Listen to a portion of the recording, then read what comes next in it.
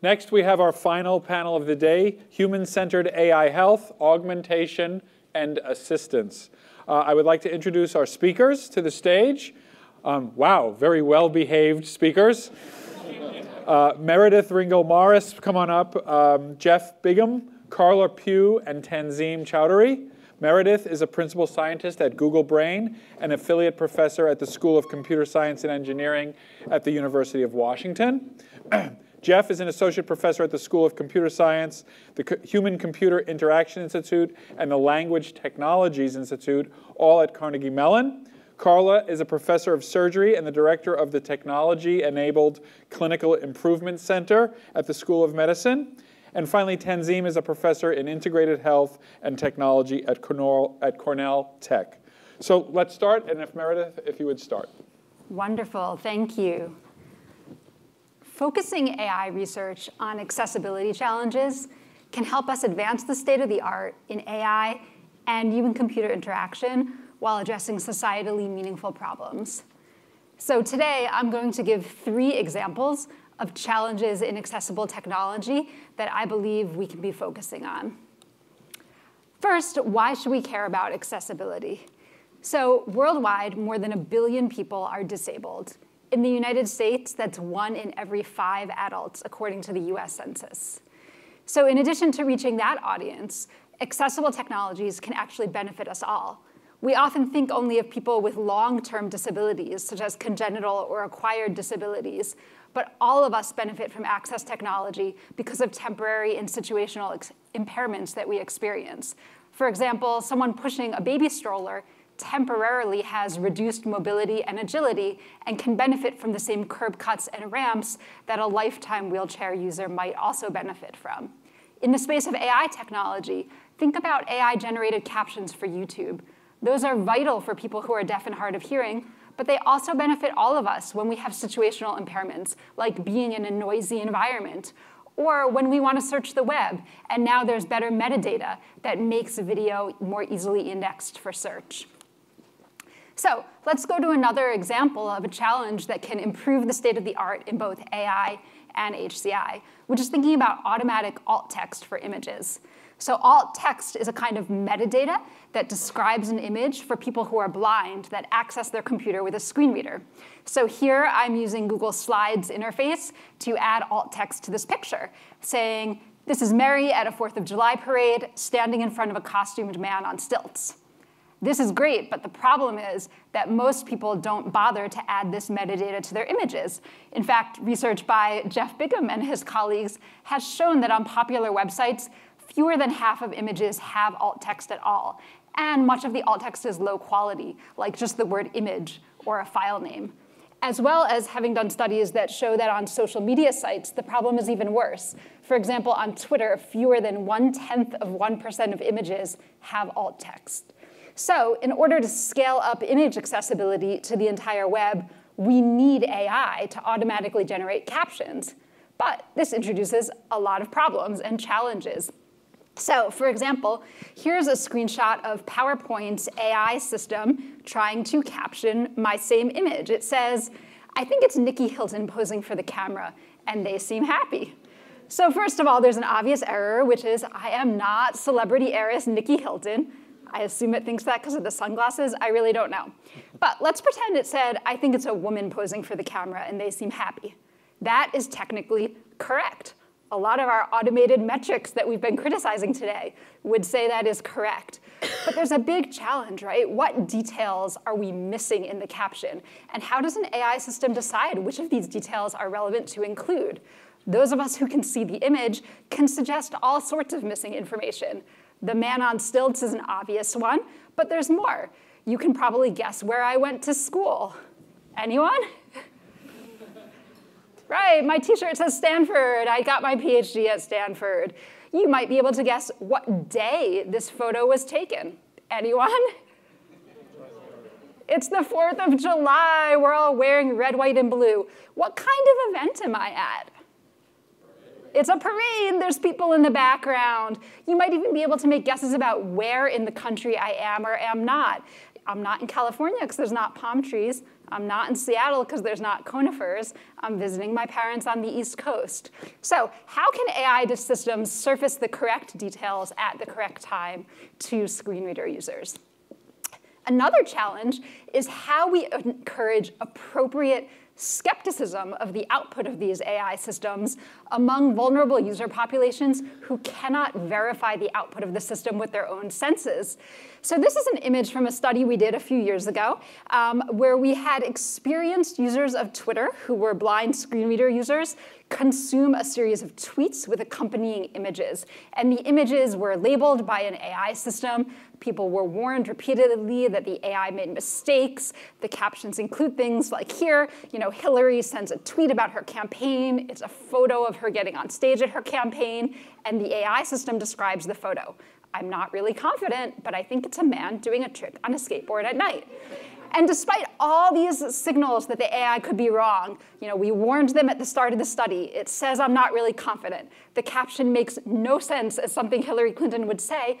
People would rate all of these suspicious captions as being trustworthy. And they would invent complicated rationales for doing so, like, well, I know Hillary's probably trying to appeal to the youth vote, so maybe she's tweeting the skateboarder to appeal to a hip young demographic. And a lot of AI research is really focused on how we get people to rely on AI systems. But instead, we need to think about how to overcome automation bias and have people more appropriately consider the results. Another challenge we see, which is going to be highlighted in the poster session this evening by PhD student Elisa Kreis from the Stanford Linguistics Department, is again around metrics and metrics that matter. So the screen reader user may need a different alt text for the image depending on where the image appears. The same image can be used in multiple contexts. So if we have here a photo of a gazebo with a sculpture in front, you might describe the sculpture in great detail in the Wikipedia article on sculpture. But if you're illustrating an article on architecture, you might instead focus more on the details of the gazebo. And current metrics like clip score that we're optimizing these vision-to-language systems for do not accurately capture this kind of context sensitivity, which matters a lot for end-user applications. Let's turn to another example of an accessibility challenge that can really drive forward HCI and AI, which is augmentative and alternative communication. So AAC technologies are something that people with severe motor or speech disabilities often rely on. And in our work, we work with people with ALS, or Lou Gehrig's disease, which is a neurodegenerative disorder where people gradually lose motor control, including speech. And people typically retain eye gaze control. So they communicate by using their eyes to select words, select characters typically from an on-screen keyboard, and then that is rendered aloud as text to speech. And this is painfully slow. So typical English conversation is around 200 words a minute. Typical eye gaze typers are usually getting closer to 10 words a minute. Character-based text entry improvements aren't going to get us where we need to get. So again, we need AI to scale up communication beyond characters to the word or phrase level. And there's a lot of exciting possibilities out there. So my colleague Sean Kane and I explored using computer vision to augment communication. People often want to talk about objects, places, people in their immediate surroundings. We can use vision-to-language technology to identify some of those likely sources of conversation and suggest words or phrases. So in this keyboard, the prediction bar on top shows next word prediction based on the language model in white, like the, we, I. And it shows words predicted by the vision system in orange, building, road, street. But again, just going from characters to words won't get us the speed up we need.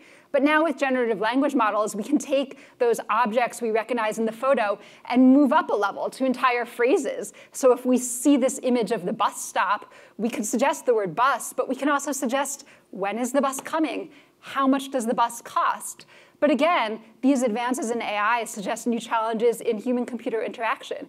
How do we ensure that this kind of communication is really authentic in the user's own voice, the style in which they would choose to communicate and feel empowered?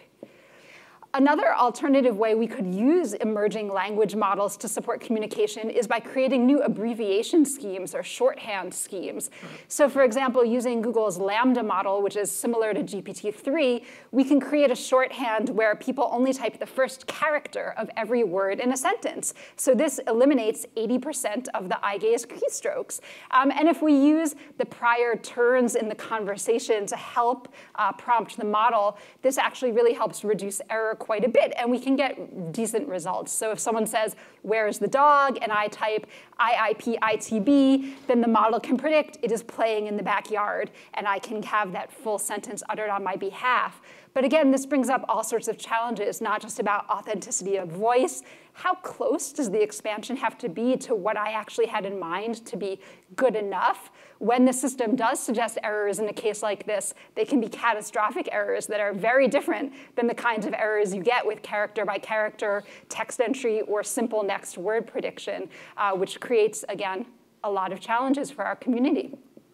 The last example I'll give is about reading and writing support tools for people with cognitive disabilities like dyslexia. So dyslexia is a spectrum disorder in which different people experience different clusters of symptoms to different degrees, including difficulties with reading comprehension, writing, spelling, and math. And as many as 15 to 20% of English speakers experience dyslexia to some degree. So we worked together with a team of Googlers who have dyslexia to identify ways in which AI models could support professional writing tasks.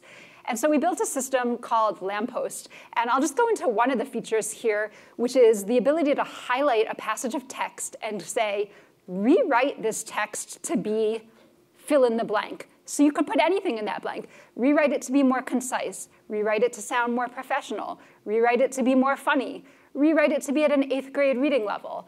And then the system gives the user a series of choices that meet that criteria that they could choose to substitute back into their writing. And the reason we provide the choices is, again, to preserve user autonomy and authenticity of their voice and have them still feel like they are in control of writing. But that poses a trade-off, right, in terms of time and cognitive effort, particularly for people with dyslexia, where reading itself is a challenge. So how do we balance that tension between the autonomy and the error-checking capability of providing choice versus this overhead in time and cognitive effort? So let's recap a little bit here. Hopefully I've convinced you that accessibility challenges are exciting and socially meaningful challenges that can also serve to drive forward AI and HCI while focusing on problems that really matter to end users. And all these problems can impact not only people with disabilities, but the larger population. Automatic alt text, vital for people who are blind, also provides metadata that improves image and video search for all of us. Accelerating AAC communication is critical if you're only typing at 5 words per minute with your eyes, but new communication techniques and input technologies can benefit all of us, say for faster input on a mobile phone or with a voice interface in the future. And writing support tools are critical for entry into the professions and success in education for people with cognitive disabilities, but again, stand to change how all of us communicate in the future in the same way that spelling and grammar check tools have become part of our mainstream usage. Looking across all of these, wrong button. Looking across all of these examples, again, we see themes for how we as a field need to think about these challenges going forward. One is that interdisciplinary research teams are so important here. We need experts in design, experts in user interface, experts with deep expertise in different areas of NLP, computer vision, natural language, as well as experts in healthcare, disability studies, education. And I think the Stanford HAI program is a great example of starting to create those kinds of interdisciplinary teams at the university level. We need to think about better approaches for participatory and community-based design. If you think about populations of people with disabilities that we want to work with, often these are very small populations, right? ALS impacts 1 in every 50,000 people. How do we involve those communities in the research while not overtaxing them? How do we handle error? For example, what's the right threshold for what level of performance is acceptable for a community that might really need the technology to be life-changing, but also for a community that might be more vulnerable to errors in the technology? how do we define safety for AI technologies in a way that's not naive or infantilizing? For example, our AAC communicators using today's AI models are unable to say curse words or talk about taboo topics like the fact that they might enjoy smoking because those are filtered out by safety filters in our models. That is taking away the autonomy of adults who should be able to talk about their interests the same way you and I can. Maybe HCI approaches like value-sensitive design can be employed to give more nuanced understandings of safety. How do we make sure we're optimizing for metrics that matter to end users instead of what's easy to measure? That's a theme you've heard a lot of times today. We've seen some of that with Elisa's work on CLIP score, and that continues to be a challenge in many areas of AI. And finally, how do we make sure that we have representation of data from people with disabilities in data sets, which are necessary to create inclusive technologies that really work, but that pose privacy risks to users by sharing their data online, particularly for small user communities where it might be easy to re-identify someone. So I'll leave you with those thoughts to think about. And I want to make sure to thank all my colleagues from Google Research, Microsoft Research, and the many university interns and students we collaborate with who did a lot of the work I discussed.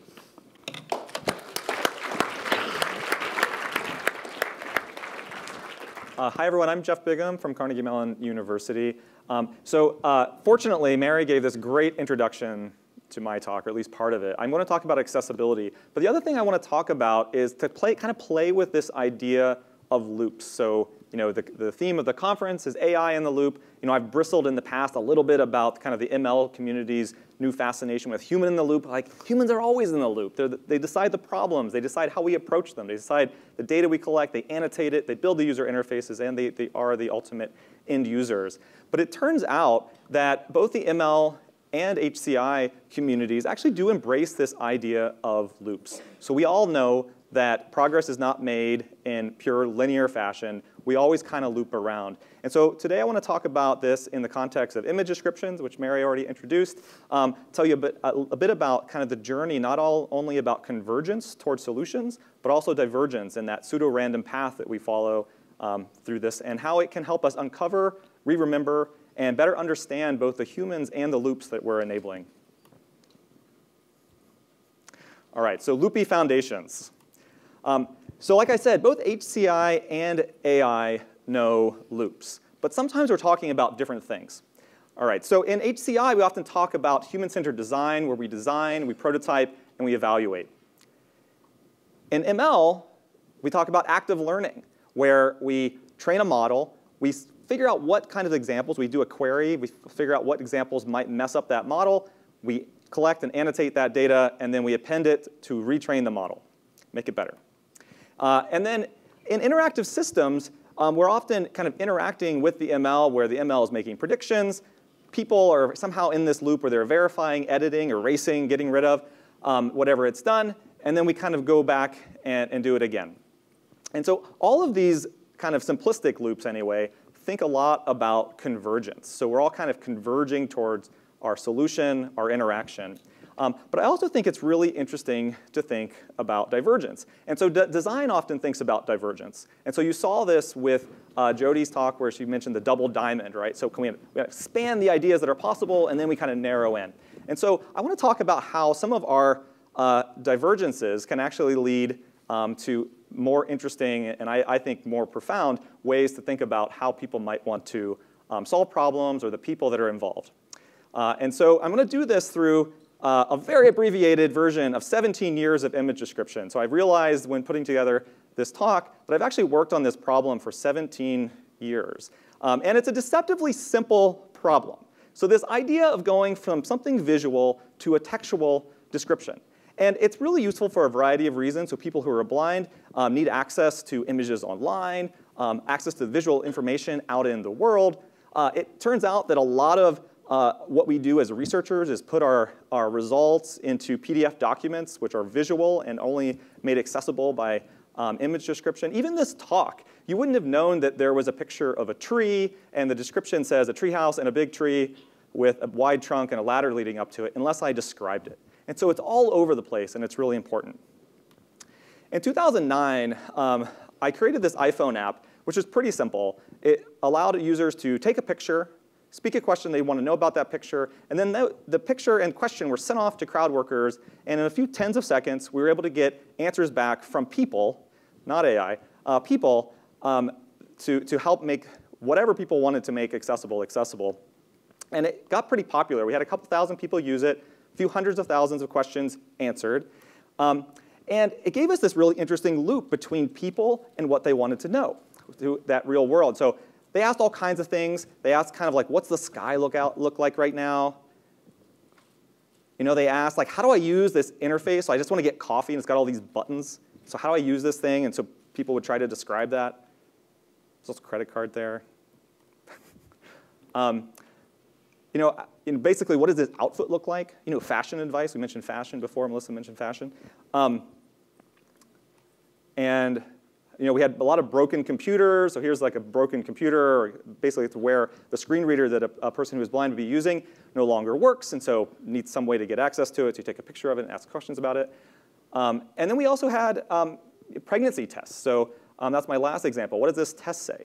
And so a huge variety, and maybe not what you were expecting. Maybe that's what you expected to see, but maybe it's not what you expected to see. And so one of the things that we got out of this was that generic image descriptions weren't enough. Mary mentioned context. And so what we took from this was that not a textual description often isn't enough to help a user accomplish what they actually wanted to do. And so we went on a whole bunch of loopy convergences on specific subsets of these problems. So for instance, fashion. We had a whole project. You know, how do we enable people to get fashion advice, not from Mechanical Turk workers, but from people who might know what they're doing? We had a whole, and we're still doing this, you know, we had a whole set of projects using computer vision to interpret computers and graphical user interfaces to make those accessible, especially when developers haven't done that. We didn't work on the pregnancy test, but we should have for multiple reasons, one of which that's very important. But the other thing is you look at that test, and it's very similar to the COVID tests that were also inaccessible, which came up 8 or 10 years later and became really a bad accessibility problem. One thing I'll talk a little bit more about is that coffee machine example. So we had all these interfaces out in the world. So we think about interfaces on our computer. There's a whole bunch of interfaces out in the world. They're also not accessible. So we went down this whole convergence toward a project called VisLens, which seeked to make those accessible. And the idea was that a person would hold their phone up. They would put their finger on a physical interface, and the system would tell them what was underneath their finger. So that worked kind of like this. Fortunately, there's captions, so even if you can't hear it. We even went as far as helping people who were blind independently create tactile overlays so that they could take a picture of something with a big process, convergence process. We were able to create a system that then enabled a person who was blind to create a tactile interface that they could then attach to a physical interface that they wanted to be able to use. So here's just a picture real quick of one of our participants attaching this tactile interface that they were able to produce. So for their microwave, all the buttons have Braille labels on them.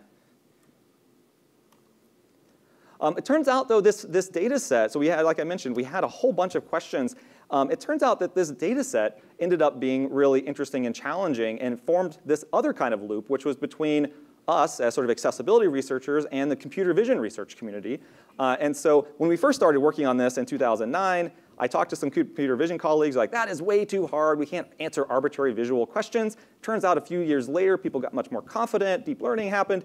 And so we were able to put this data set out. We're also able to work with people like Devi Parikh, who was able to use VisWiz as part of the motivation for visual question answering, which was this whole big challenge for the computer vision community. Donna Garari later turned this into a specific challenge with the VisWiz data set that we were able to put out. And now we just had our fourth VisWiz Grand Challenge, where we challenge the computer vision research community to answer these questions, which are exactly the questions asked by people who were blind.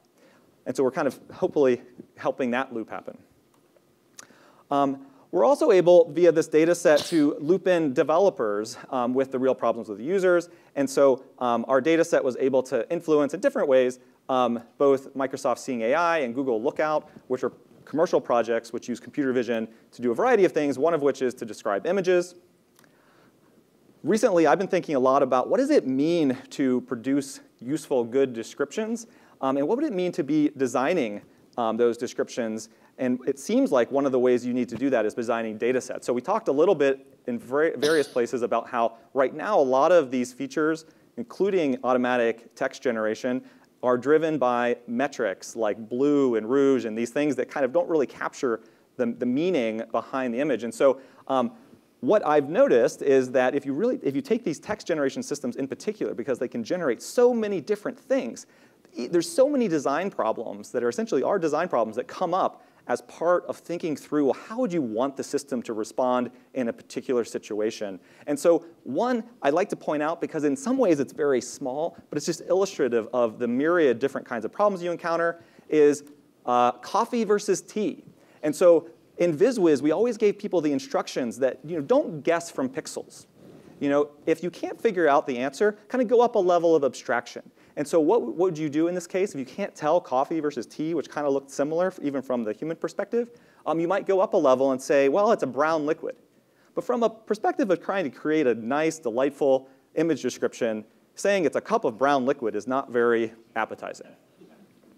And so in this particular case, you might make the decision to go back and say, OK, let's re-annotate this. Let's not say brown liquid. Let's just take a guess at coffee and tea, because getting it wrong isn't that bad. Once you start thinking about image description and the automatic generation of image descriptions in this design-oriented way, you start to immediately think, well, there are people in a lot of these images. How do we describe people? And so in some cases, maybe it doesn't matter too much. This is me and my student, Jason Wu. We just won the random distance run at Carnegie Mellon University. I'm very proud of it. And so you might just say, Jeff and Jason standing at the track. In other cases, you might have much more kind of serious questions about how you do this well. And so while in some cases it would be really dangerous and potentially problematic or even harmful to describe someone's race or gender or other identity aspects that you can't even know from pixels, on the other hand, people who are sighted often make guesses all the time, and it can be kind of important. So what I have here on the screen is 2 articles, one about abortion and one about Black Lives Matter. Both of them are written by people who appear to be white males, and you might want to know that from that perspective when you're considering this article and what it has to say.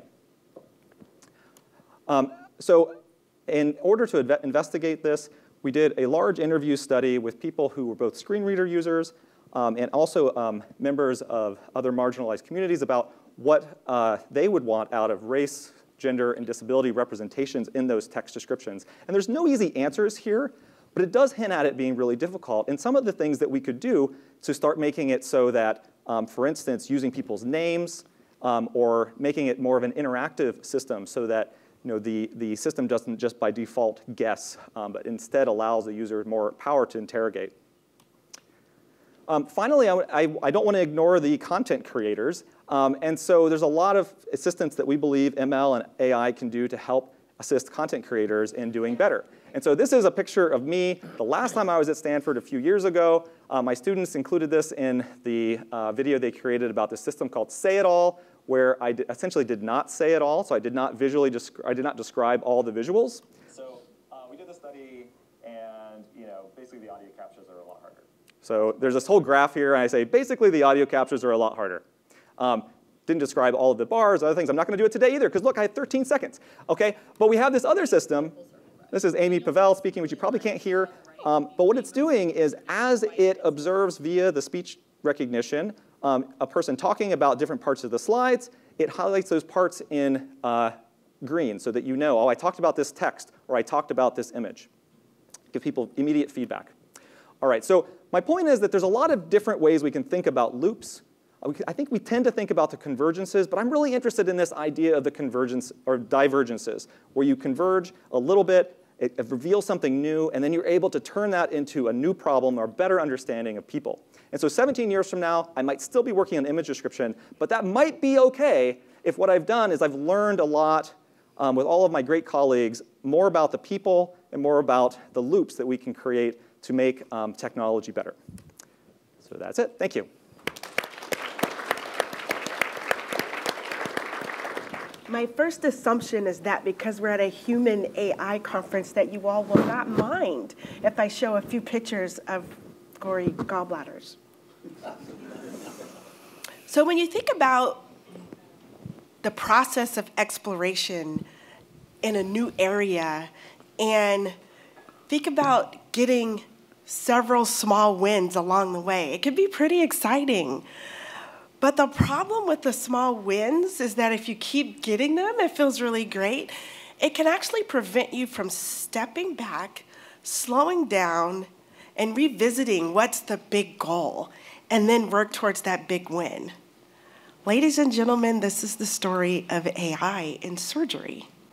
So everyone knows that AI has gained significant popularity and being useful as a tool to analyze surgical videos. And the big dream and goal was full integration into the surgical workflow so that we could achieve real-time warning capabilities in terms of potential errors, and that we could be fully connected to surgeons worldwide and be able to share tips and tricks amongst the master surgeons. And then think about the dream of precision surgery. This is something that's heavily dependent on seamless and efficient access to value-added information. This is the big goal and the big dream and the promise of AI in surgery. We're still waiting. We are still, I'm a believer, I'm a believer, right? That having access to efficient information about patient anatomy and disease, team coordination, as well as visual data visualization. And I love this picture because mostly I have all of my x-rays, but I have to leave the patient's bedside to go look at it on a screen, and then I come back. What you see in this picture is beautiful, but 90% of us in the operating room are still leaving the patient, walking across the room, looking at the film, and then coming back. And so then you have that visual in your head and you're trying to project it yourself. But that's the dream, that's the opportunity. And why are we here? Why do we do all this? It's because we want the best patient outcomes. And I'm a surgeon and I think I'm the best, but I know that I could be better. And I know my colleagues could be better if we all had the right information at the right place at the right time. So let's think about AI and where we are now. So this is an example of the current benefit of AI for surgical videos. This interface allowed my team and I to look at videos, and basically within this software tool made by this company, the 1-hour video is segmented into the most important parts. So nobody wants to watch a 1-hour video just to review what you did. Nobody wants to watch a 4-hour video. You want to go back to that one part that's important to you, getting to that metadata component. And so all of this is based on human annotation, and then the humans tell AI what to do, and then it gets segmented. But when we actually used the tool, we were all pretty skeptical. We're like, great, we already know the steps of the operation. We don't need AI to tell us it. But when we used the this interface, what was really exciting was that we were actually able to review 50 videos in an hour. And you know why? Because we decided that we all wanted to look at the critical view of safety and what was the variation in human anatomy and what were the different decisions that surgeons had to make because of that anatomy. And lo and behold, my surgical colleague and I, we had conversations about gallbladder surgery that we had never had before because we had never had the opportunity to look at 50 videos in an hour. And so we were like, wow, look at all of the decisions we were forced to make because the human anatomy was different in each one. The level of inflammation, the arteries were in different places, and you were forced to make those decisions. And nobody knows that. They're just like, oh, just go in there and cut and take it out, but it's all different, and we do think. We're not just carpenters here. So we are so grateful for all of the object detection algorithms and all of the activity detection algorithms. I don't mean to denigrate all of the hard work, because I know many of you in the audience are the ones who designed these. These are small wins that have been very useful. We're not there yet. So what options exist for us to really look at that big picture? And I want to keep talking, but I want to stay in 7 minutes, and I'll let Russ and ask us all the questions. But this is at the point where you get to, how do you get to that big win? So I'll talk about some small wins that we've had in our research lab, because I know that what I do in the operating room, the fullness of what I do and my colleagues, can't be captured by video alone. You don't know. You can look at a video of a procedure that I performed. You have no idea of my force profile. You have no idea of the decisions that I'm making, why I'm making those decisions, the conversation that I'm having with my team members to coordinate them, to help get the exposure, the conversation I'm having with the anesthesiologist, and why I am pausing. You have no idea. You cannot get that information from a video alone. So guess what? We're like, okay, we're going to capture as much data as we can from the surgeon. We want to capture audio data, video data from their perspective, multiple perspectives, video data from the laparoscope, the endoscope, any type of video, EEG, motion. We put a number of sensors. I'll just share these 4, but there's more. So audio data, my goodness. We did a study, and what we found in short order was that how surgeons talk during an unexpected event in the operating room predicts the surgical outcome. So, surgeons who use more forward-thinking language and team language, they allow the other people in the room to be able to help them and give more information. I'm talking, you can tell I'm a talker, I love talking. I'm talking in the operating room, and everyone's like, we love operating with you because we know what's happening, my scrub tag. And I'm like, look, that's not the right instrument. I'm struggling. I'm trying to get deeper in the pelvis. Give me the biggest instrument you have on your table, you know? And they love it, and I'm like, yes, let's do this. So the audio data alone matters. So discourse analysis, natural language processing, please add that to the video. I'm making a plea here for those of you who are the brains behind AI and the research. I'm happy to partner. I get it. We're doing our little research on the side, but audio data is just absolutely amazing. Video data, we talked about it, but I have to share this story because I think it's hilarious. So we did this study. We worked with this computer program that they had trained AI to find the critical view of safety, which is this anatomical definition for gallbladder surgery. And we hypothesized, we're like, yeah, okay, we'll take a look. We'll do AI against the surgeons, and we'll have surgeons review the videos, and we'll see what AI says. And we predicted that AI would fail with the grade 5 gallbladders, where the anatomy was really horrible and you couldn't really discern. We were completely wrong. So guess what happened? This is a traditional video that AI was trained with. I don't know if you can see this, but the larger thing here on this side is the cystic duct, and the smaller one's the cystic artery. That's a traditional view that the machine learning programming was used. Obviously, more videos or pictures than this. But it turns out that for the easy cases, the surgeons took shortcuts. And they left a little more fat on both of those structures. And so the AI program said, nope, these surgeons didn't achieve the critical view of safety. And the surgeons who watched the video say, yes, they did. That's so obvious. We know that's the cystic artery in the duct. We're completely wrong. So lesson learned here, human in charge, we actually have to train AI to do the things that are actually useful for us. And it's not just a pretty picture of a fully, cleanly dissected cystic artery and duct. Next picture, this is me in the operating room wearing an EEG sensor. This is my brain during an appendectomy. This is my brain during a cholecystectomy, and I'm not shy. My brain is really beautiful. The dark red areas are actually when the most critical parts of the operation are taking place. You can see that immediately, real time. And that's at the point of no return where we're cutting across structures.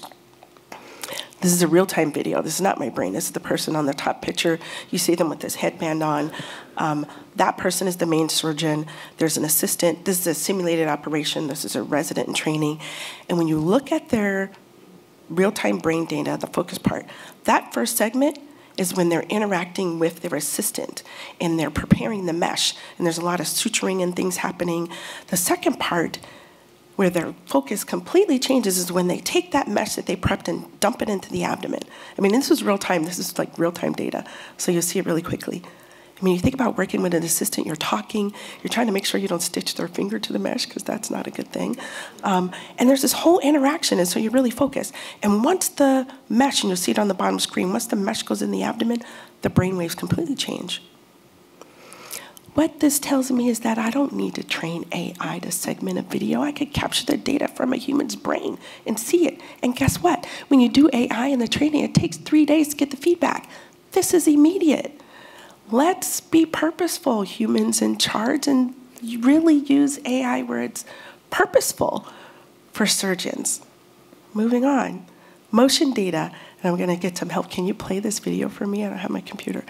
So this is a novice plastic surgeon. I kind of feel weird saying novice. I mean, if you're a plastic surgeon, you're not really a novice, and you're able to stitch under the microscope.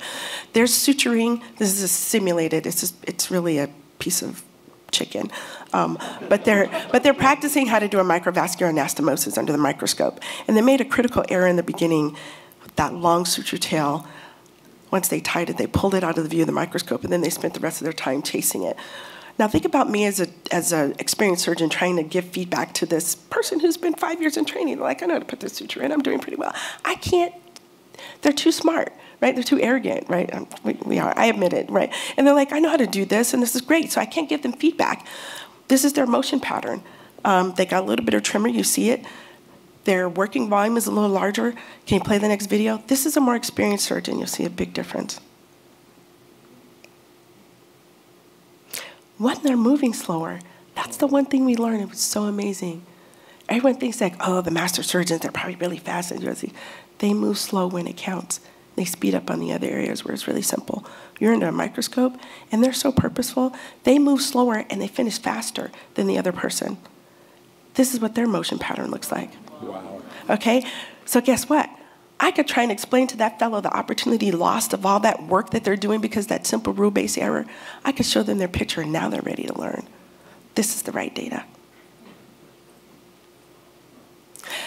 So those were my small wins.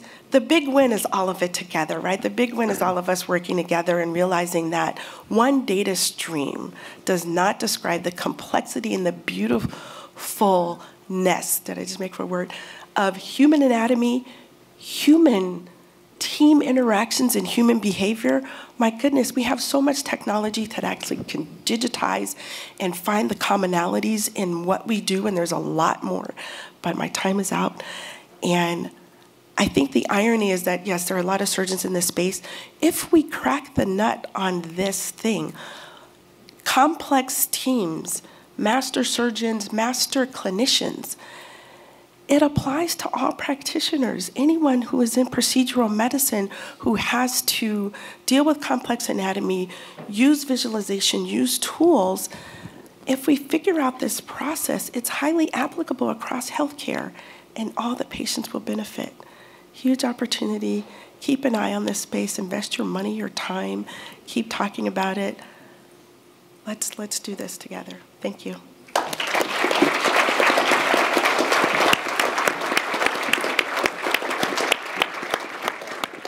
So it's a hard act to follow. It's an amazing talk, Carla. I have been working in the space of digital health for a long time, probably more than 17 years, and not in inpatient setting, mostly in settings of everyday life. So how do we use digital tools and digital technology in supporting health and illness in everyday life?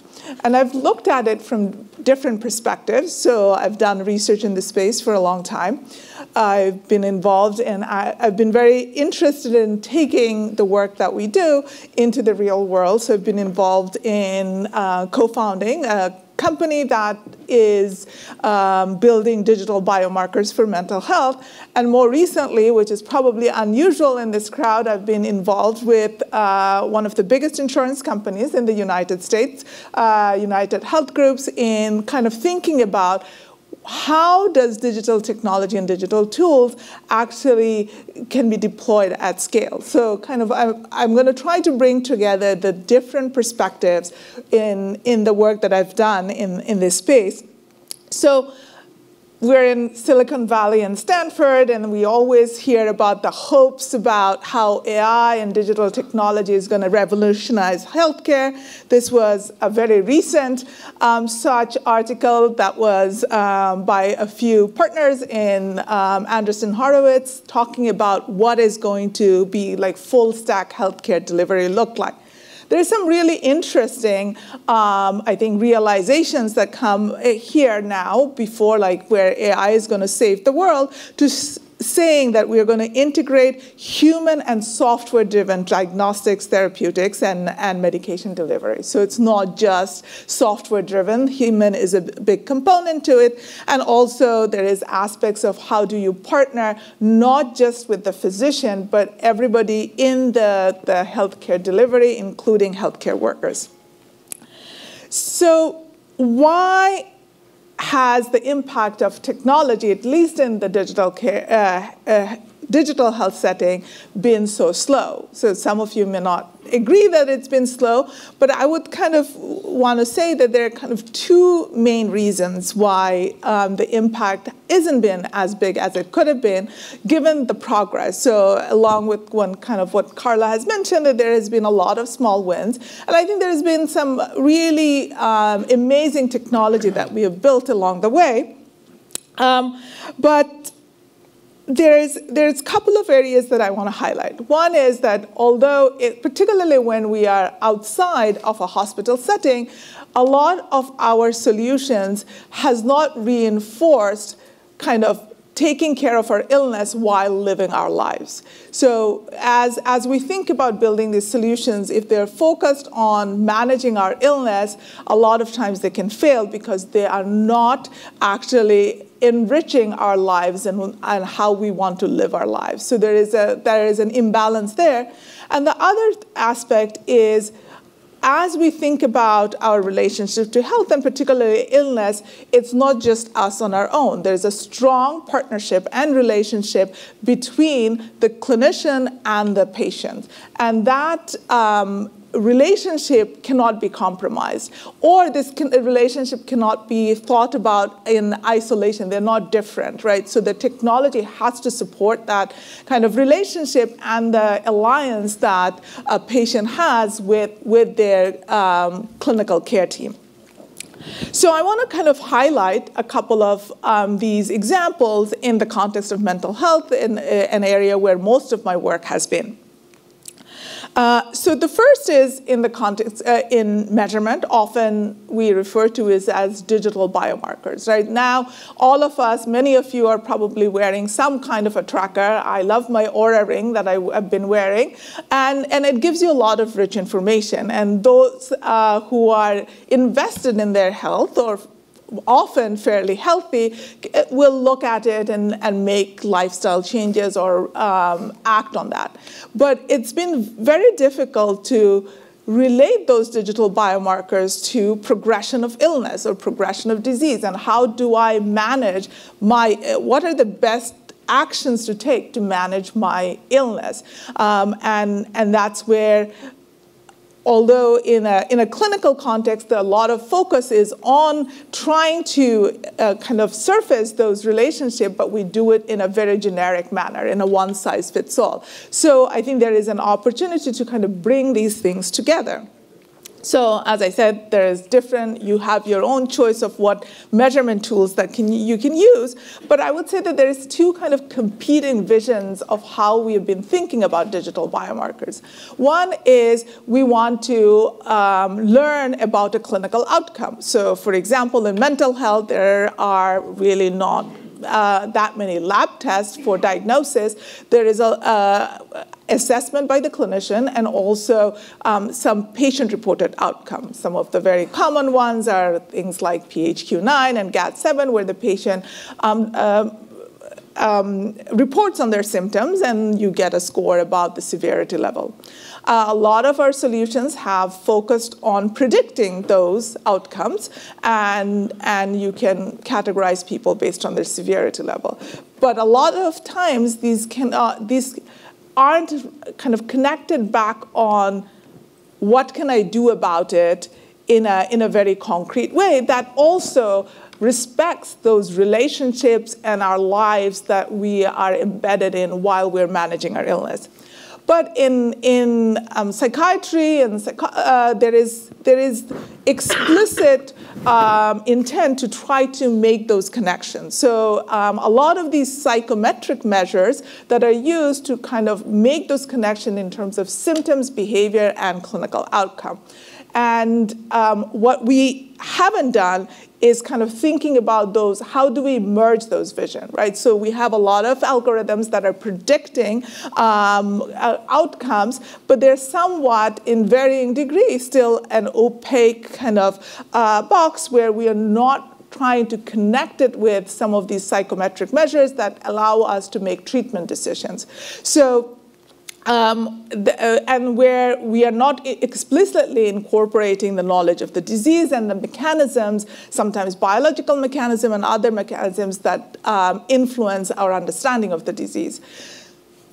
There is an opportunity to actually think about the limitation of the psychometric measures, as now we have richer and more continuous tools for looking at biomarkers that we'll miss, right? For example, in depression, you ask the patient to look at, do you feel like you are eating or talking faster or even walking faster? Those are psychomotor changes. Those kinds of things we can measure much more accurately or kind of have better prediction by using the digital tools and sensors that we have. So one of the things that my student Dan Adler and my group is working on is how do we combine, is there a way to unify their vision so that we can get the best of both worlds, so that you have good predictive power, but you also know how to leverage these signals in managing illness. The other aspect is that we talk a lot about explainable AI, which is great, but when you are in a clinical system where, along with like what Carla was mentioning in surgery, and in a lot of cases, if I tell you that all this data that is coming to the clinician, and also maybe we even have realize the vision of psychometric machine learning. We give a lot more, expose the right information to the clinician about why certain inferences were made, or why we think, like, what are the symptoms that are contributing to the person's changes in their mental health state. Unless we tie it with action someone can take, both the clinician and the patient, I think we're going to fall short. So we can create systems that are predicting, in certain cases, psychiatric event, but how do we manage it? And how do we manage it both from a patient and a clinician perspective? I think we have a lot of solutions that isolates them and actually severs the bond of the patient and clinician. There are patient-facing tools, there are clinician-facing tools. But in reality, these are joint kind of effort where they're working together to improve the state.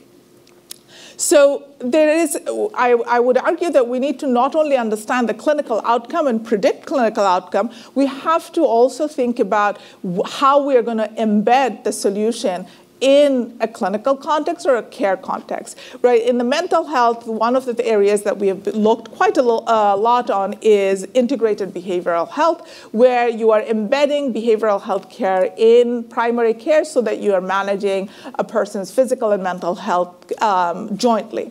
Now, this is an amazing model with a lot of validation. There is also now within Center for Medicare and Medicaid, there are codes that you can bill for a specific type of integrated behavioral model called collaborative care model, where there's the picture on that you see where you have a patient in the center, you have a psychiatrist, supervising psychiatrist whose time you use very efficiently only when needed. You have a behavioral care team that is delivering the therapy, and the primary care practitioner is the main connection point.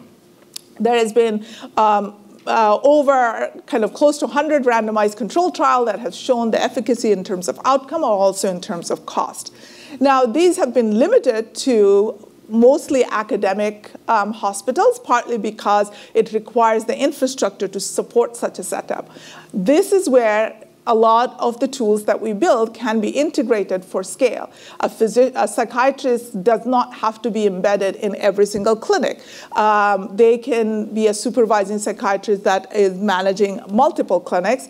And how do we deliver measurement-based care and connect the patients and physician in different ways is another opportunity for us. And we can improve access, we can improve outcomes, and without actually compromising the relationship between the patient and their clinical team. And this can be done scalably.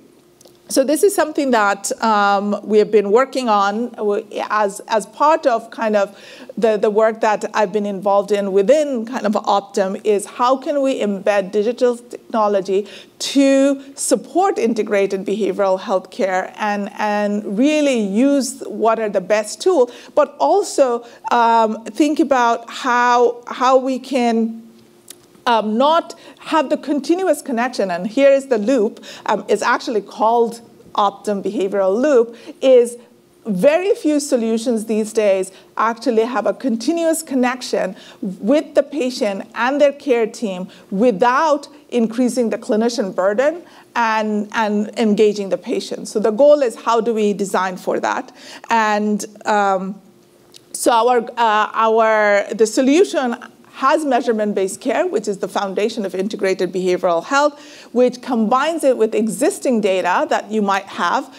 Just the digital signals and biomarkers are not enough, but really being very careful about exposing the signals, not everything, that they know how to take action on and can deliver care in a holistic manner. And that also reinforces what is often in behavioral care, it's called about therapeutic alliance. So we have to pay a lot of attention to never trying to compromise the alliance and the trust, because there's also studies shows when a physician recommends a certain solution, there is much more likelihood of compliance, engagement, and adoption. So that is a channel that we haven't exploited as much as we could have. So in the end, kind of echoing some of the points that's been already made in this session, that we have some amazing technical solutions, but we can also not only think about clinical kind of research, which a lot of us do, but clinical integration. And once we can do that successfully, we'll be able to really address the needs of how we can solve for illness as well as helping people live their lives and reinforce wellness. Thank you.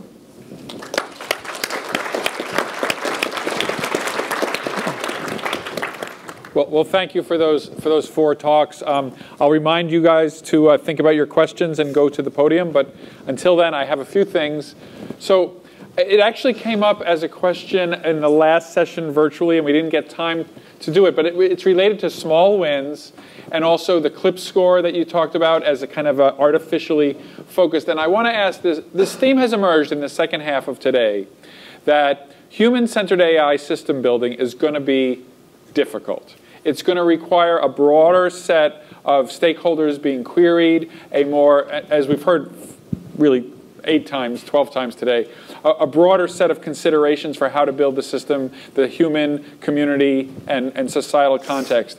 And then Michael Bernstein said that they have these deadlines that they have to get. The reason we use the score is because we have to have something to compare with in order to get a better metric so that we can publish our papers every 3 months. So my question is, what is the right way to configure research in human-centered AI in all of your areas so that you can get the work done at the pace and with the thoughtfulness that you want to do it, while also not taking so long that funding agencies and deans and CEOs lose interest? Easy question. Yeah, for me, I'm very visual, very collaborative. You have to change the framework and how we work together and how we think about working together. I mean, even within a university, we're here. I'm excited to see the variety of people. We're still siloed. So if you're thoughtful that you have to have a broader set of stakeholders, you do what you're doing now.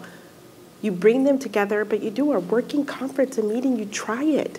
And we know how to either win fast or fail fast, and you do an active meeting and you try that one thing there, you'll get so many answers, and you also get inspired that you can actually do it.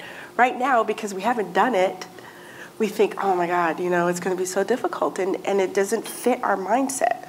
So I think changing our mindset. But on that idea, have you had challenges with colleagues from different disciplines who have a different expectation of how fast things will move, how much time they have? Either they're expecting to have more time or less time than is what's relevant on your scale?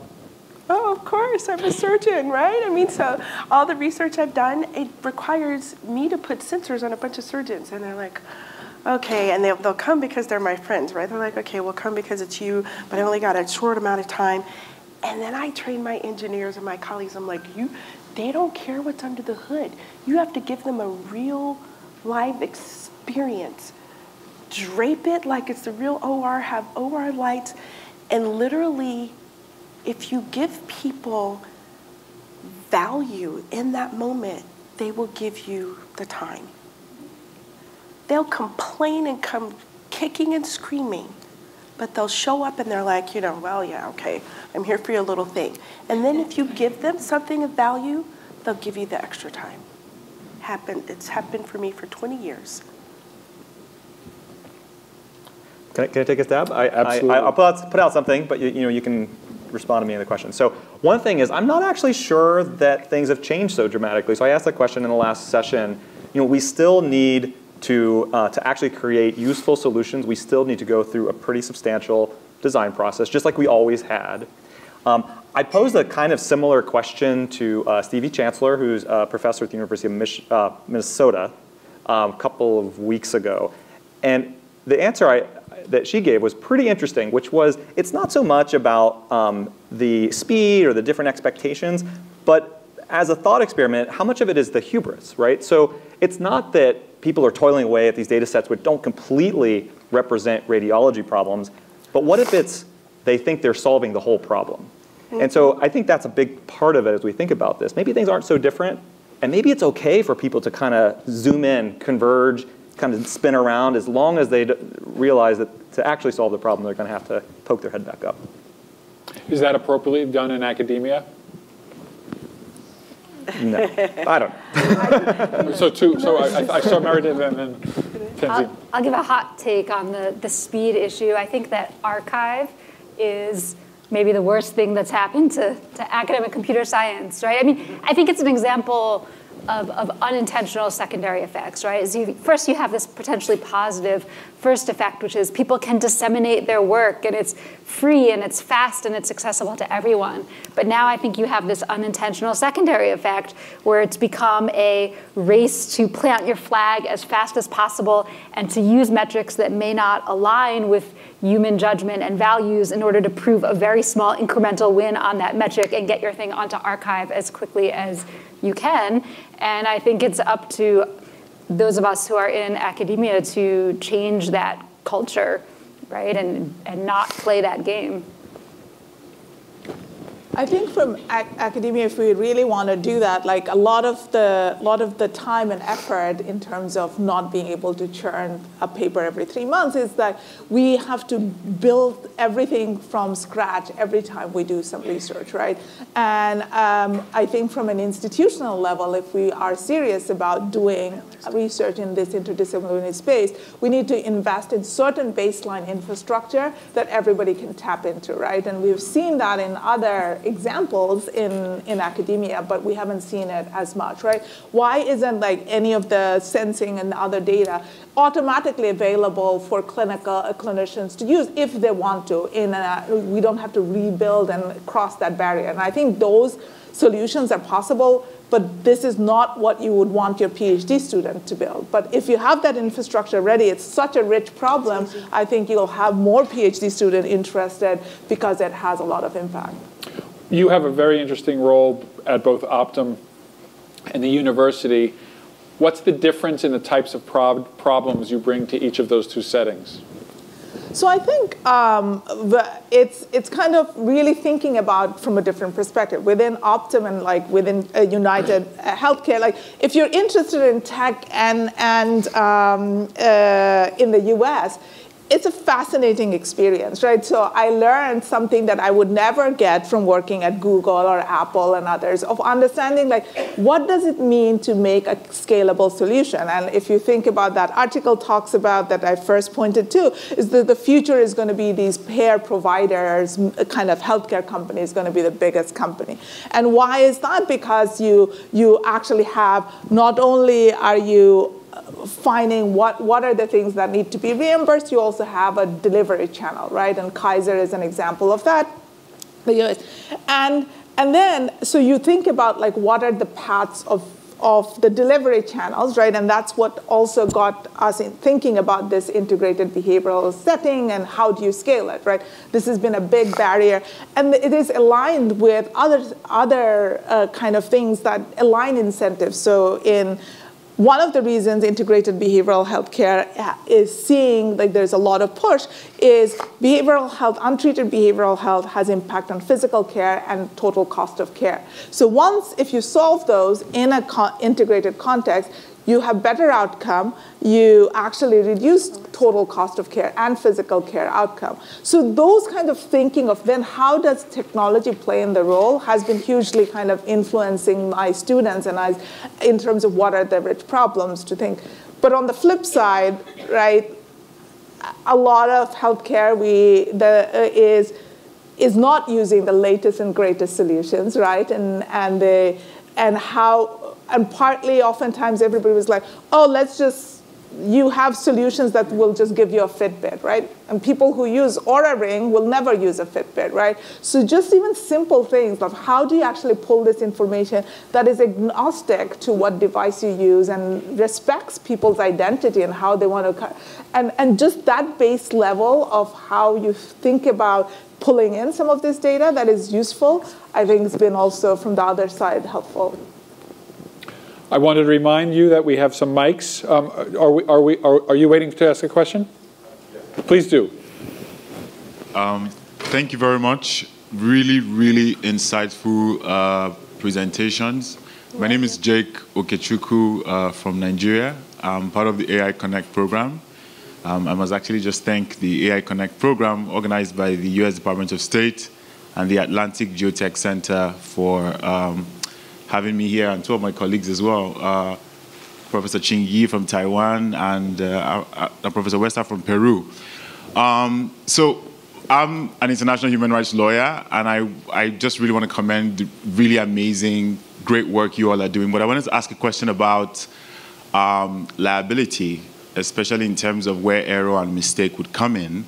For example, when we look at the use of AI for persons with disabilities, there is a trust that people would have on the systems in terms of taking it as the Torah or the Bible of what they need to do. So if it goes wrong, as it will sometimes, who takes responsibility for that? Or, let's take the surgical issues, for example, whereby patients can actually now see where a doctor may have stitched quite wrongly, or they can see the interaction in the theater, and then, they can then make more positions for kinds of expanded liability or responsibility. Is this taken into consideration at this stage? And what is being done to sort of navigate this? Would it be strict liability? Is it shared? Is it vicarious? Or, just hands up in the air, like, well, we're developing these great new things, and, the lawyers or whoever will figure it out. Just big question around liability. Not to undermine the really great work, but just to ask this as a question. Thank you. Thank you for that great question, and I will allow my panelists to answer it. I can go first from the surgeon side. I mean, I can, yeah. We already accept when we go into this profession, we're always going to be liable. It's us. I mean, and so there's something that goes into the personality, the self-selection, and there's been a number of medical conferences where we talk about AI and who's responsible if AI is part of the decision-making and so on and so forth. Humans in charge, humans are responsible, AI is in the loop. For me as a surgeon, I'm using AI as another tool with all of the other things that I have to make my decision. Ultimately, it's me making the decision, I'm liable. The irony, there was a lot of fear about surgical video and surgeons being liable and patients having access to the data. Look at the Kaiser because the Kaiser system implemented video, and they have some legacy systems that were in play. And when you look at the actuary data of the legal cases that happen within Kaiser, when you pull the videos, 80 to 90, it was a very high number, 80 to 90% of the time, it actually helped the surgeon because it proved that the case was difficult, the anatomy was difficult, the patient had extra issues in terms of the disease process. And so most of the time, that actual footage helps the clinical team. So I hope that people take that in and stop, we showed it to compliance officers. I'm like, okay, great, put the videos up. But a lot of people don't know that data and they're not aware. The bigger issue is to get patients to be part of the team and not try to use data against the surgeons in the first place, because it's burning from both ends. You want the best surgeon, but then you want to take the data that could get them there and use it against them. And you don't get what you want in that process. Anyway, there are errors. I openly admit it. There are things that happen and there's things we could be better. If we had AI and it was working, it was fully integrated, we would be able to capture those more quickly and prevent some of them, but we're not there yet. I'd love to hear all of your thoughts about liability. Thank you, Carla. So I will start by saying that I am not a lawyer. So my sense of things, and others can correct me if I'm wrong, is that honestly, case law has to catch up to the technology, that most of these are still unanswered questions. But I think even separate from the legal question, again, this issue of error and separate from liability, just what's the right thing to do? Like, let's take image description again for people who are blind. What threshold of accuracy do I need if we're using Jeff's fashion picture? And it's like, well, I have an interview today. Does my outfit match? And maybe the AI system tells me it looks good, and it's embarrassing, and I don't get the job. What's the right error threshold there? Versus maybe I'm doing something less expected. I'm taking a picture of the pregnancy test, and it tells me I'm not pregnant, so I enjoy a glass of wine with lunch. What's the risk level you need there? Maybe I take my thing and I take a photo of the street and I say, are there cars in the street? Because I'm gonna cross the street right now and I can't see the street myself. What level of accuracy do we need there? And I think the answer might be different in all of those circumstances. And as a computer scientist, I don't feel like I have been trained to make that decision, and it's not clear who gets to decide. Does a lawyer get to decide? Does the end user get to decide? Does an engineer get to decide? I don't know. So I guess to follow on that, I think there's a couple of things that you might think about there. So one is, I think there is this risk of getting really close to something that really works well, but not quite making it. And so in many of those cases, we get really close, but there's this kind of unknown gap between where we're at and where you'd have to be at, where you'd be comfortable making some of these decisions. I also think that there's this huge long tail, and there's two consequences of that. So in each of those cases, you might reason through, well, what should we do in this scenario or that scenario? But sometimes, I think in the case of VizWiz, for instance, we didn't actually know what all the scenarios might be. And I think the easy answer to say is, well, we shouldn't have done anything. But part of understanding the users was putting out something so that we could better understand, well, what are they going to ask? Like, how can we support them? And of course, the practical answer is, when people signed up to use VizWiz, they signed or they clicked OK on a terms of conditions, which I do not know how many I actually read. But it said, like, these answers may not be reliable. It was in the entertainment category of the App Store, for instance. So, lots of things to kind of piece through there. I think kind of agreeing with Carla that there are already errors and liability that exists, and humans are in charge. I also think like sometimes we need to set the right expectation, right? In mental health care, there's already, if someone is in crisis and you call after hours, there's an expectation that you say that this is not if you are in emergency, call 911 and gives you resources, right? So in the solution that we've been building, it explicitly said it's not a crisis service, but there is some crisis detection stuff that's happening in AI underneath. When it detects, it also says, I have detected something that is worrying, and this is what I'm going to do. So I think like setting the expectation of both where the boundaries are and when something that can be in a risky category is explicit about what the actions are. Like it says, I'm not going to call the police to come to your office, because that's a big worry in kind of mental health, and they might actually not acknowledge a crisis. So I think those are opportunities where how we kind of set our boundaries and expectation and are explicit about what is happening is important. Thank you. We'll hear, and then we'll go there. Here first. Thank you. Good afternoon, everyone. My name is Dorothée Caminiti. I'm a lawyer by background, but also a bioethicist. And just to follow up on your question of liability. Right. Exactly. So I'm the director of bioethics at the Markula Center for Applied Ethics. And I was curious to know, as you all might know, the WHO published some guidance on the ethics and governance of AI for health a couple of years ago.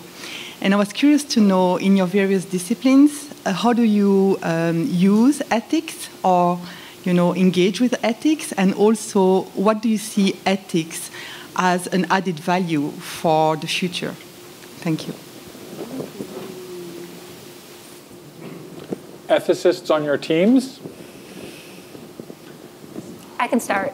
So until very recently at Google, my role was the director of the People and AI research team in Google's Responsible AI unit, which is a team of about 50 people that I actually think was a great model of an interdisciplinary team that combined people who were deep ML experts, people who were experts in user interfaces, design and human-computer interaction, and people with backgrounds in ethics and the social sciences, all working together to advance the state-of-the-art of human-centered AI.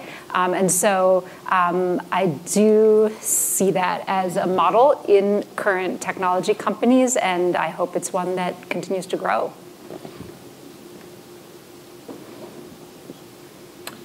As many of you know, Stanford has a very popular CS course on ethics taught by my colleagues, and it's gotten very good reviews.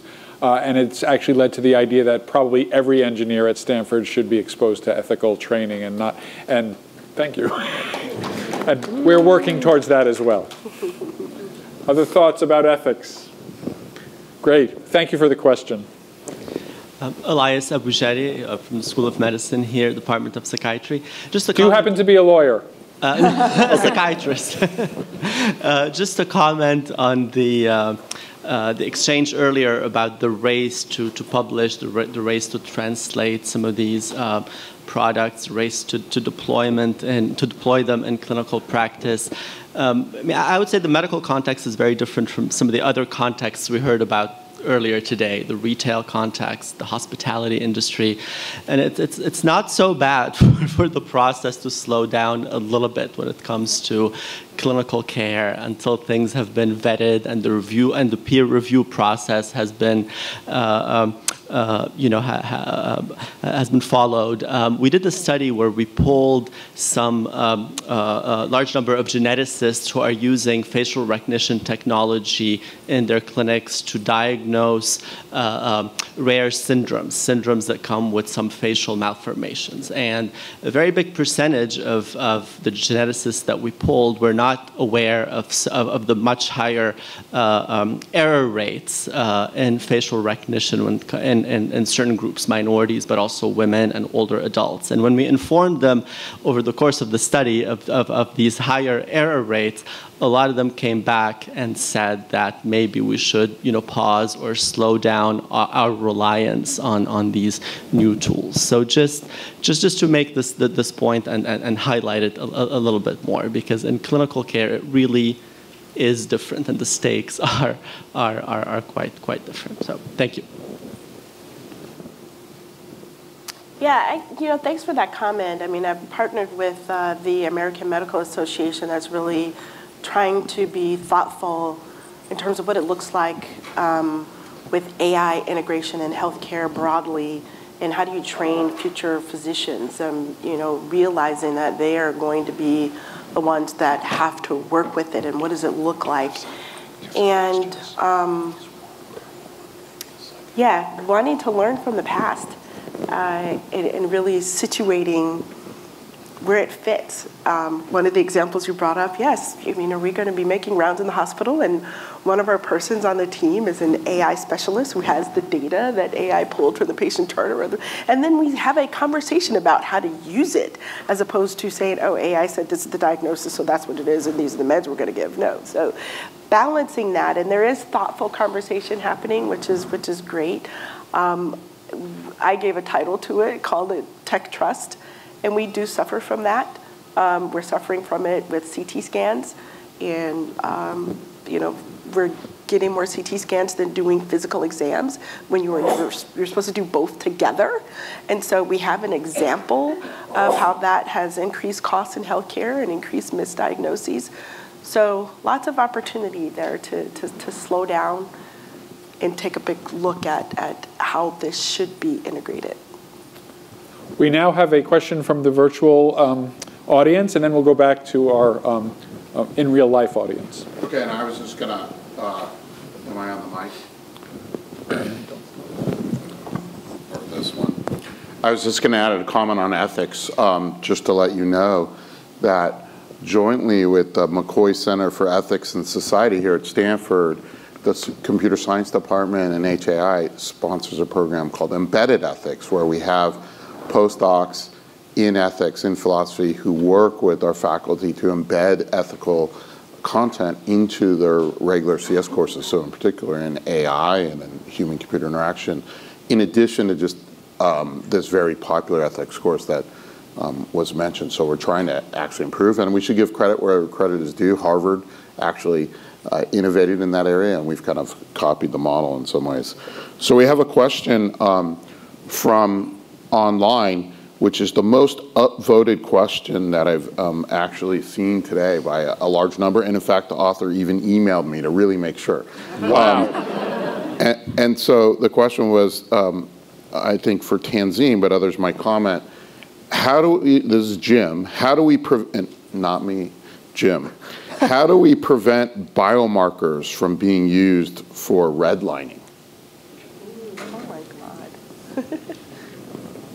That's,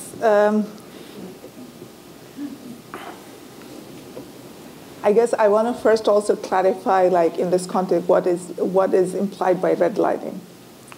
I mean, I assume it's many different possible discriminatory things, like, hey, we won't give you that job because we noticed that you have all those bad biomarkers from your health plan.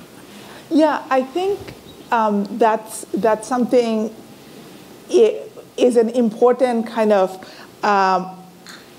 consideration of like how do we use, and that comes up in insurance company context, right? If I know that you are susceptible to something, how can I actually I cannot insure you or provide coverage, and I think that there has to be real kind of policy and regulations that are put in place to prevent that. I don't think like purely technology-based solutions. There is possibility that if you know that someone has certain kind of tendencies and predictive biomarkers of having certain disease, and particularly, let's say, serious mental illness, if you can predict someone's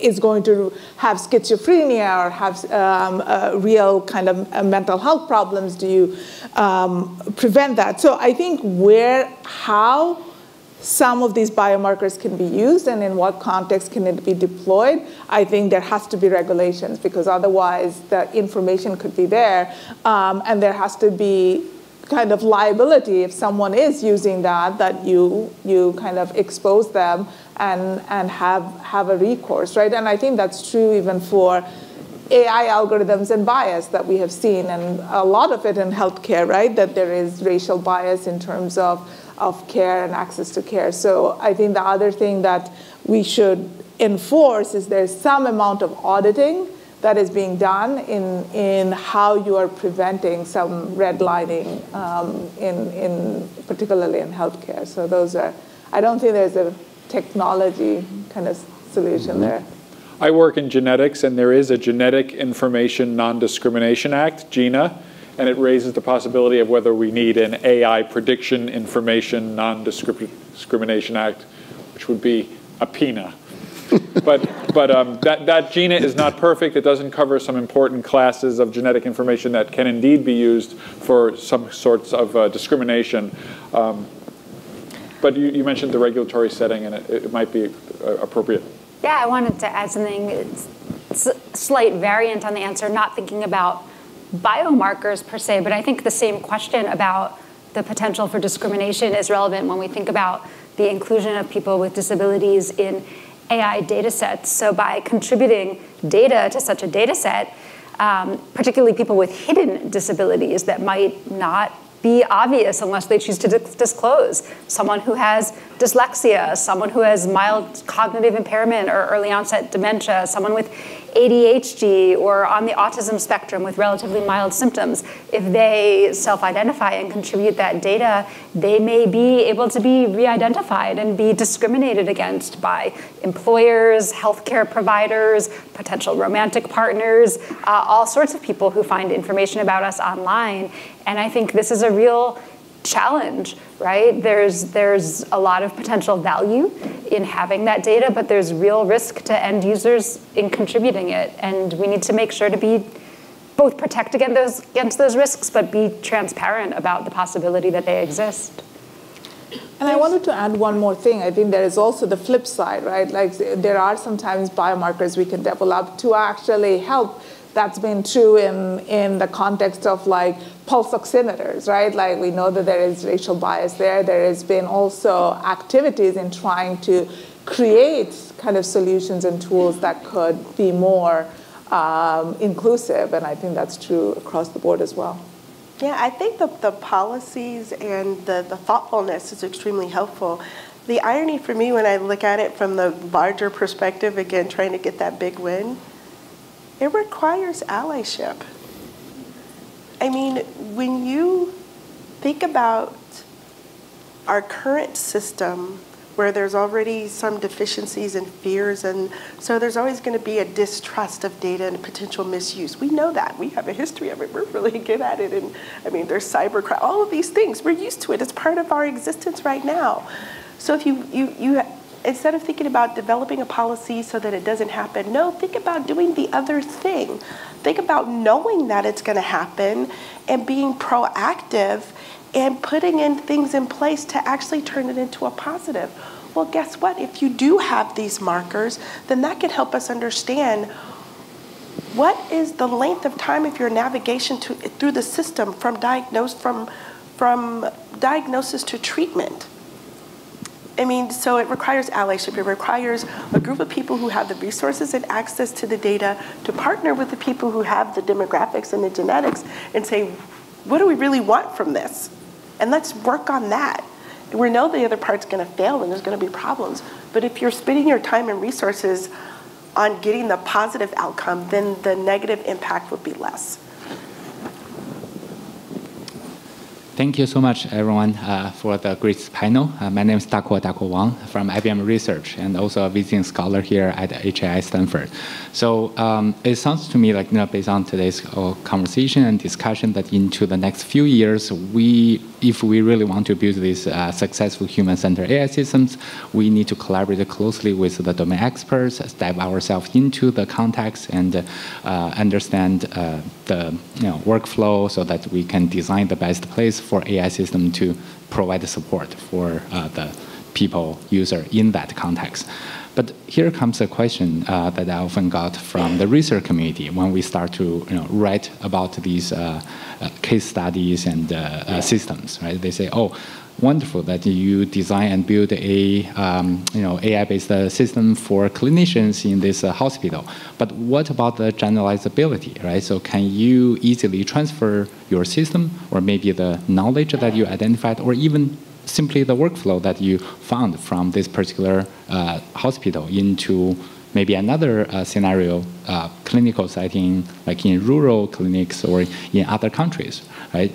Because for scientific discovery, they really want to have, some reviewers and committee members really want to see the generalizability, the reproducibility, right? So how would you defend or respond to these kind of challenges? Thank you.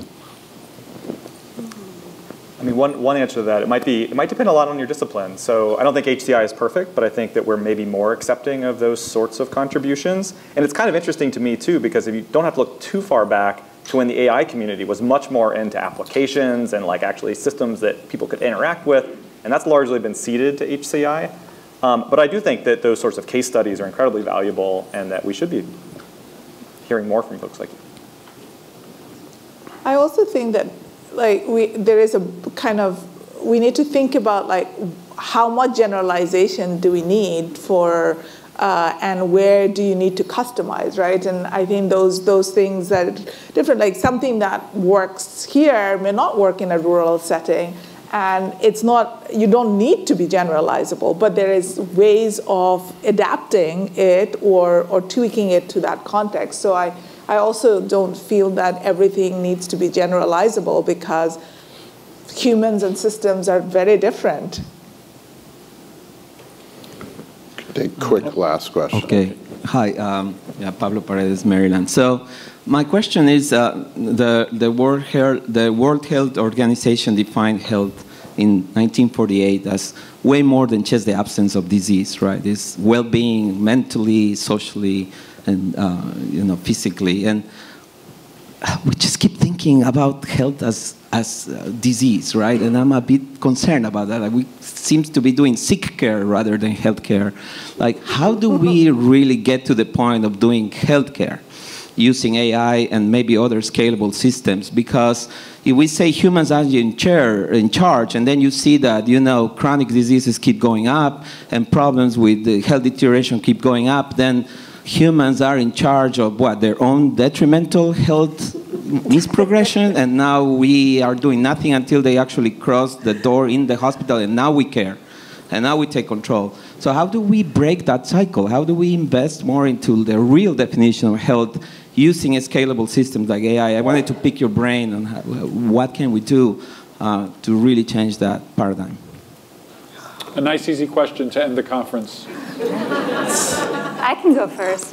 I'd actually argue that a lot of the work that's going on at the intersection of AI, HCI, and accessibility is considering the holistic well-being of people rather than just a medicalized version of treating illness. I mean, take image descriptions for people who are blind or writing support for people with dyslexia, right? That's not about curing a medical challenge. That's about enabling full and rich participation in society. That's about allowing people who are blind to socialize by consuming entertaining tweets with images in them. It's also about allowing them to have better educational experiences by understanding the content of images in their electronic textbooks. If we think about communication technology for people with ALS, that's not about curing ALS. That's about supporting socializing and communication, which is vital to people's quality of life and mental well-being. So I actually think that this holistic view of well-being is at least quite common in the accessibility community. I also think that there's some of the tools and thinking is already there, right? Like even if you think about fitness trackers, they're actually more often like geared towards just general well-being. I do think that there is people's relationship between fitness and illness is not just like one or the other, right? They coexist, and one of the, like, how do we build solutions that help us live our lives while managing our illness? Because I think as humans, like at some point, some illness will occur.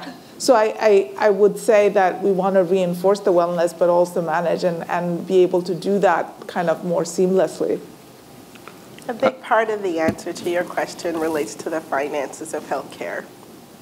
The entire system, the payment, I am putting in the disease in the chart. I am not putting in the wellness variables. The metrics don't even exist for me to write that this is a person who looks really healthy and runs this many miles.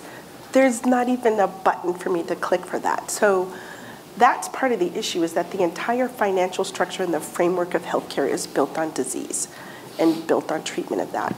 There are some systems now that are starting to, and I think even some insurance systems that are starting to decrease insurance premiums for people who engage in certain activities, but that's new economic data. So we're gonna have to go to the business school and get the economic professors to help us figure out the win-win, and there is one, because our emergency rooms are overloaded and we're not maximizing the return on investment for the process of healthcare right now. So that's a big part of the issue. So I think I'm going to take the organizer's prerogative to close on this question, but I would say part of it, for us here at Stanford, if we have a medical school, a lot of the research will traditionally have that medical definition of health. And although we may have had health in the name of this title, I think I was pretty careful to get people who I think aren't just about treating illness. And I think we as researchers need to keep pushing on that whenever we see, hey, we're having this session on health, that we say health and wellness, or whatever other term, maybe the WHO, or well-being, or whatever the right one is, to force that broader conversation. So I agree with you, Pablo, and I think we can keep pushing at it. I do it all the time, so we can all do that. Okay, I want to thank this panel. I think it was really great. There's actually still a bunch of questions online. Hopefully we can share them with all our panelists, because I'm sure you'll like to see what other people were asking that didn't get to ask. So I'm going to pause. Thank you. Yeah.